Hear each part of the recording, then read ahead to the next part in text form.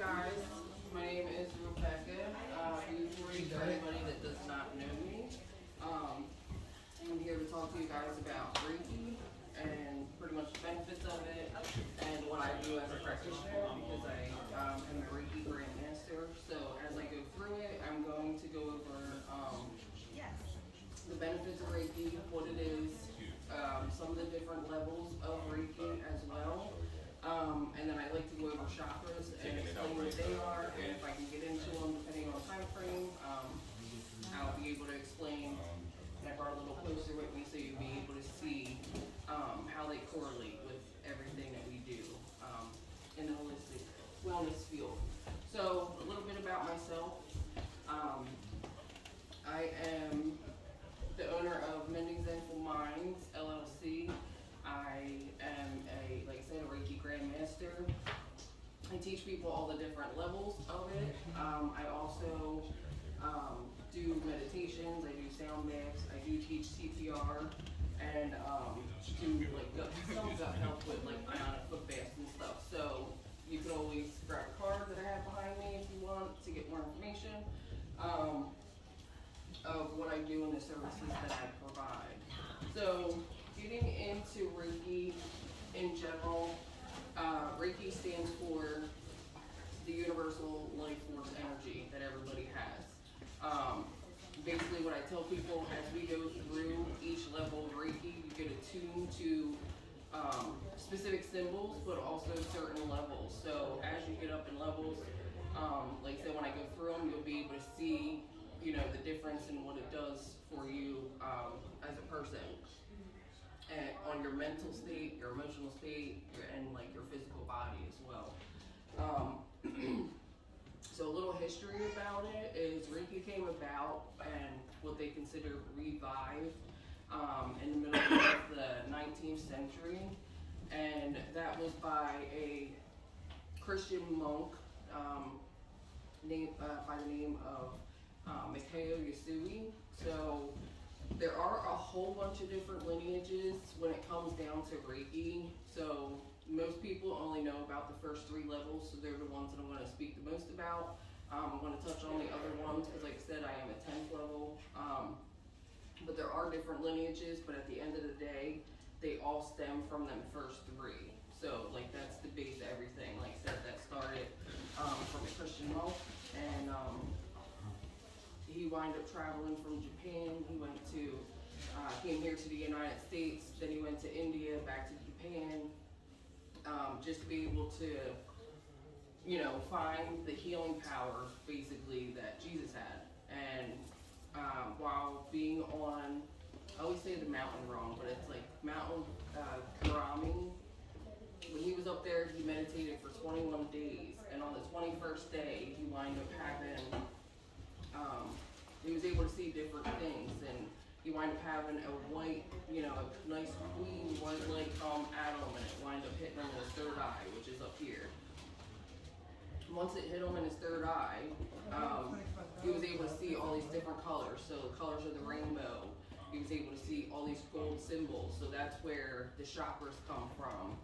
Like I said, I'll be speaking of it later, but that's where, you know, the chakras come from, the energy sources and everything. So with that, he was able to figure out that he was able to heal himself and others, because when he came down from that mountain on the 21st day, he actually stubbed his toe on the way down. So when he was going down, he stubbed his toe, was bleeding, all that stuff. Well, he held it, his toe, his hand, you know, his feet in between it, his foot in between his hands, and it eventually had the bleeding started to subside and stop, and then he eventually got rid of the pain and healed himself as well. So that was the first miracle that he had from this. Then, you know, after fasting for 21 days, they always tell you don't eat big meals. Well, he was hungry, so when he went to the innkeeper, he ordered, you know, the biggest meal he could. He ate it and had no problem. So that was considered the 2nd miracle. And then the 3rd one was the innkeeper's daughter had a toothache that was going on for days, and just nothing was helping her. Nothing was relieving the swelling or the pain. So he asked if he could place his hands on her, and he was be able to. And with that, almost immediately, the swelling started going down and the pain went away before he even left.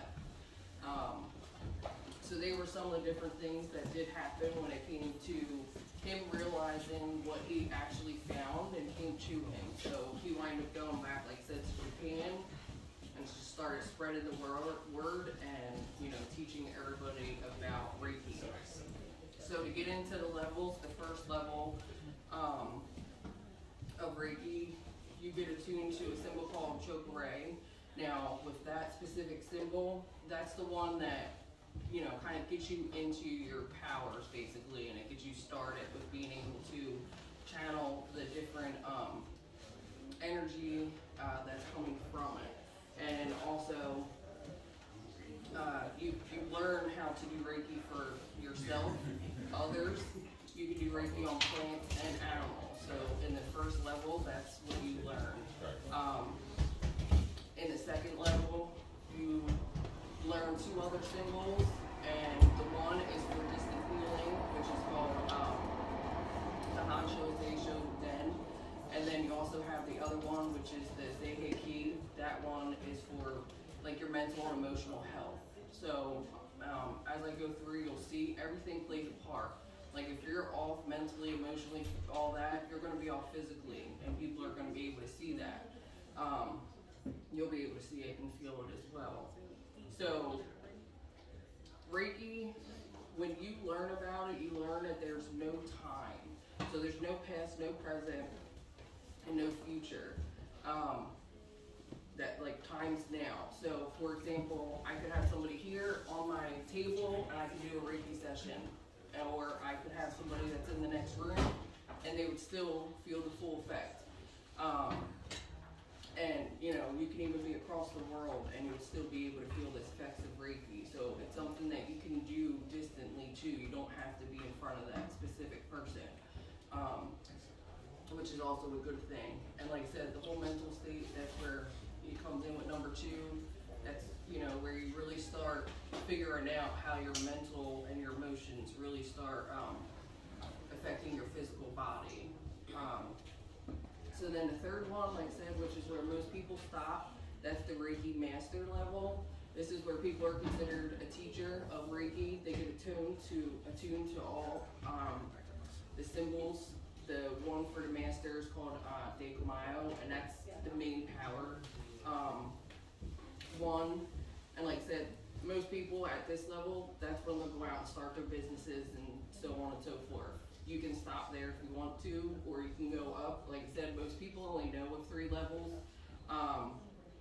And some of the things, when I go over it, you'll see, you may have heard of them before and not really known that they, you know, my Grandmaster had put it into a level for us, basically. So like I said, there's a whole bunch of different lineages. It's just based off of who you get taught from and you know, which one you follow.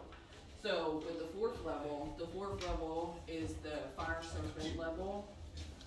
And with that one is where you learn how to infuse anything. So if you work with crystals, if you work with candles, no matter what it is that you work with, food, water, like I infuse my water bottles and stuff with Reiki, that's the level where you learn all of that. And you get attuned, I think it's like 4 or 5 symbols. There's a lot of them as you go past level 3. Then the next one, 5 and 6, they kind of go hand in hand. It's tapping.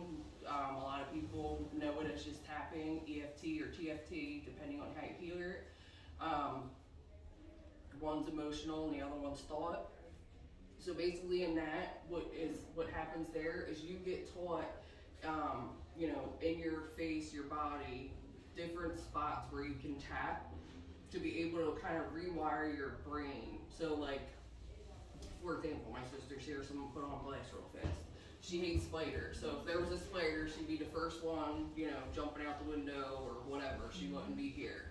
So with her, she would be perfect for the tapping, where she would start on her head and she would say, I love spiders, you know, and you would change that fear and you would start saying positive things about it. I love spiders. Spiders are my friend. And you hit certain spots of, you know, through it, and that's what you learn in 5 and 6, which spots to hit, and then, you know, you pick what positive things you want to say, but you just get kind of a guideline of what to say. So like I said, that's 5 and 6. That one is really about rewiring your thoughts and emotions, because there's a lot of stuff that we bring on from ancestral stuff that you might not even realize until you start doing this work. So with doing tapping, you're able to kind of rewire all that, and that's why when people say about like breaking generational curses and stuff, like that's part of it, because you're rewiring yourself to keep you from going down that same path, basically. So then you have the 7th level, and the 7th level is divination. So that's where you get really connected with your spirit guides. Most people know it as muscle testing. It's one of the main ones that they do for level 7. So for an example, if I had somebody here, I would want to use an arm that, you know, hasn't had any previous injury to it, and I would just have them put their arm out. The way it works is, you know, when you start, you want to start by asking like yes questions. So if I ask a yes question and the answer is truly yes, I won't be able to push down that person's arm. It would give me resistance. Now, if that person was unsure of the answer, or they were just lying about it, then their arm would move. So that's one of the ways that, you know, people are able to get to the root of problems, because you might consciously not feel something, but subconsciously you are. So that's how they can figure out the difference and work on it. And then the other ways that a lot of people know of is anybody that uses tarot cards or pendulums or oracle cards, spirit rods, bones, runes, whatever it is. All of that is the same thing, because again, you're connecting to your guides, you're connecting to your higher self to get the answers that you need. You just have different tools in front of you to do so. So then you have the 8th level. The 8th level of, excuse me,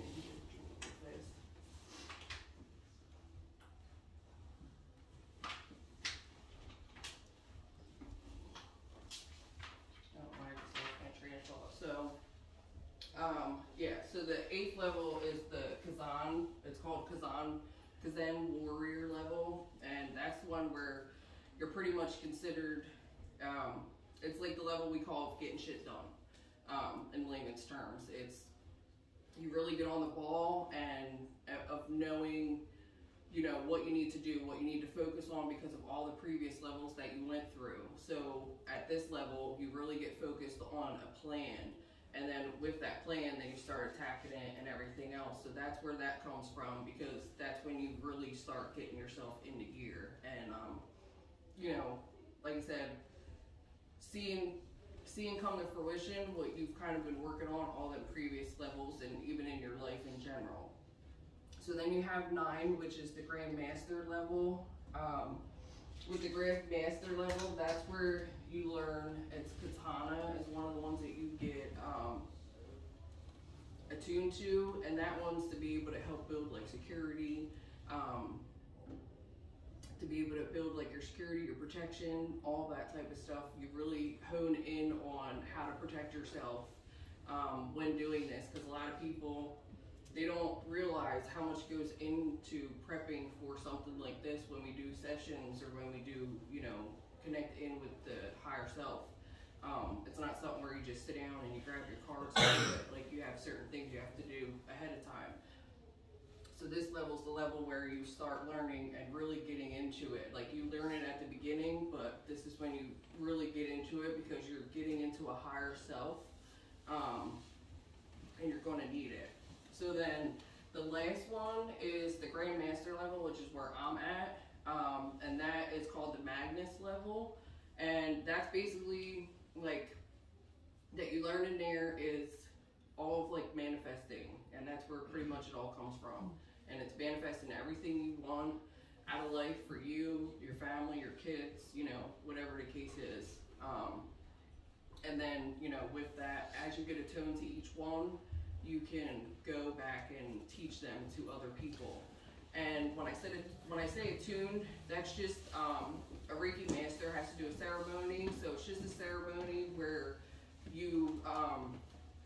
get the symbols, you know, drawn over your hands, drawn over your back and your body to where you get attuned to it. Once you get attuned to it, you're always attuned to it. So it's, you know, like say I do it now, but then I stop for 5 or 10 years. Like, I don't have to get reattuned later, like a lot of other things. Like, it'll always be there. Like, it'll never go away. So that's one of the things for, you know, people to know about, and it's very beneficial. I can definitely attest to it from, you know, just the different things that it's brought me out of. So the last thing that I was going to talk about and bring up, and then if you guys have any questions, you can definitely ask, is the chakras. So I like to bring this poster just so that I can give you guys an idea about it. This is how it goes. So with the chakras, they're considered, in Sanskrit, it's a spinning wheel. So it's like the spinning wheel of energy. And it starts at the bottom. So the bottom for everybody would be the root, which is the base of your spine. So it's either the base of your spine or pelvic floor. So depending on, you know, if you're sitting, standing, whatever. The root chakra, each one has a color. And there's reason for that. Like, you know, if something's feeling off, you can wear certain colors or work with certain colors, and it'll help open up them chakra areas. But the root chakra itself, this is where like your safety comes in. So like if you have fears, or you know, maybe you had trauma or abuse, verbal abuse, mental abuse, or whatever when you were younger in a relationship or whatever, all that would get stored down in there. So then in turn, you would start having different problems that can show physically and mentally and emotionally on you. Because each chakra, they go with all the different organs and systems in your body. So if your chakra's off, then most likely something in that health realm is going to be off. And you can usually narrow down which chakras you need to work on by how you're feeling that day. And there's a whole bunch of different ways that you can open up your chakras. I mean, people do yoga, people meditate, you know, people just manifest, any of it. It's all, they don't have to call it Reiki, but it's all kind of the same thing.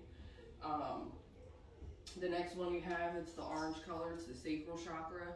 So the sacral chakra, this is where your creativity comes from. This is where like any sexual energies or tendencies, all of that comes and stems from there. They kind of go hand in hand. So you want a healthy relationship with, you know, healthy sex life technically, so that you can keep your creativity flowing, because like I said, they go hand in hand.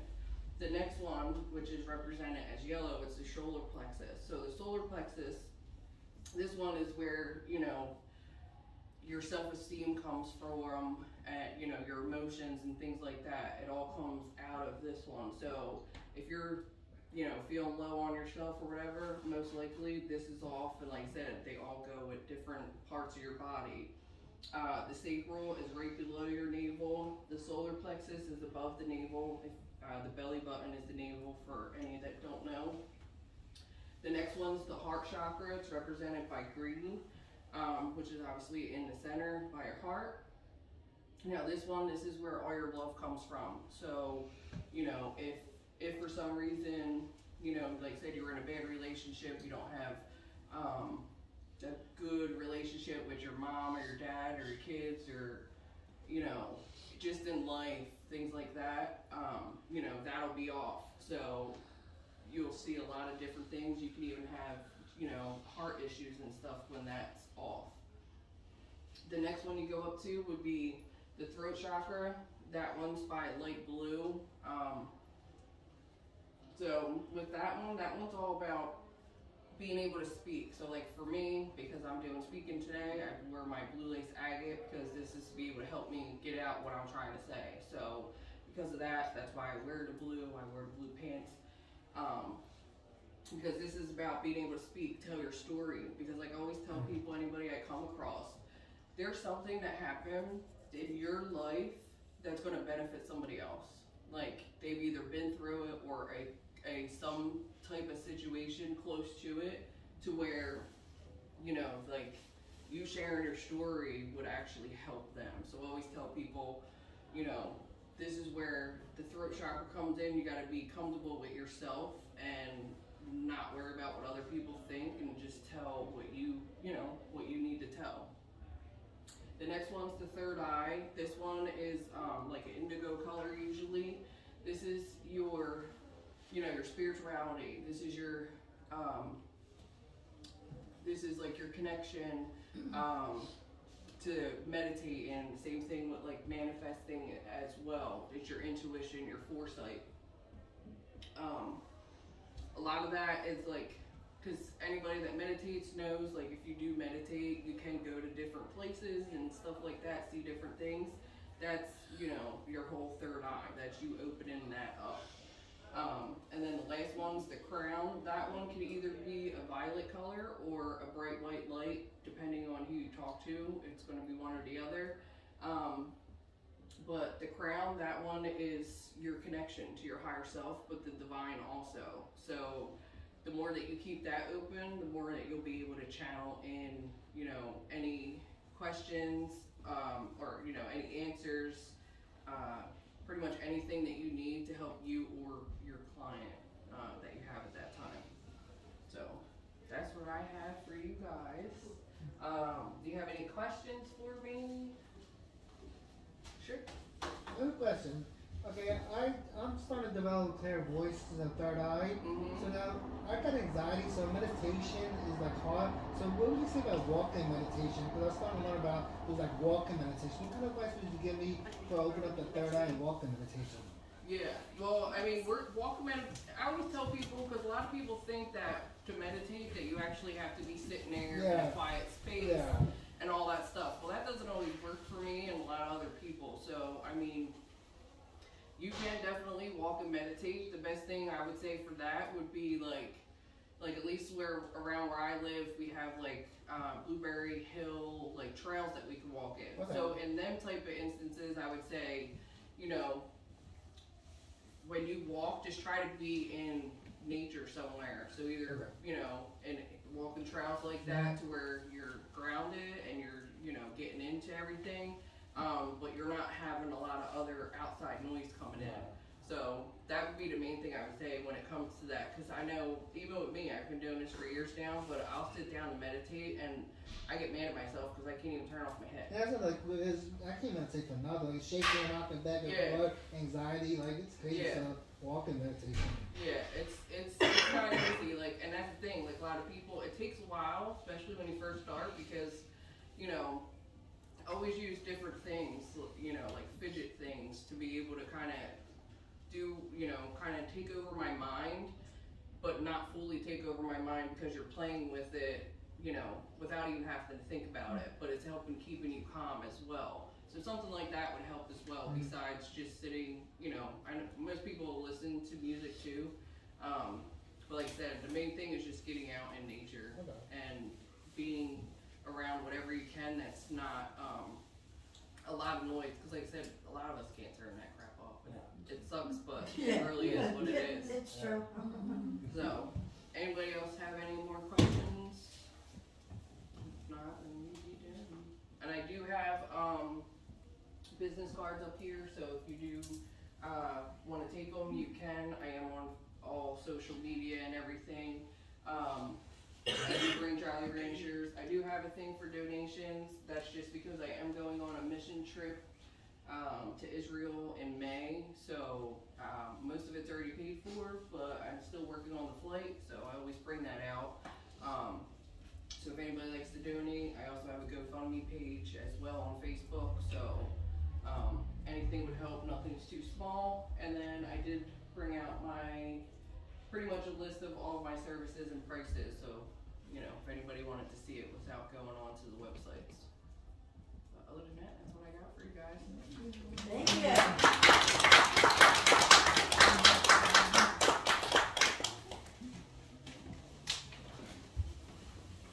That's good. You did a good job, Rebecca. Good job. I did better than I thought it would for the first one. I feel like an expert.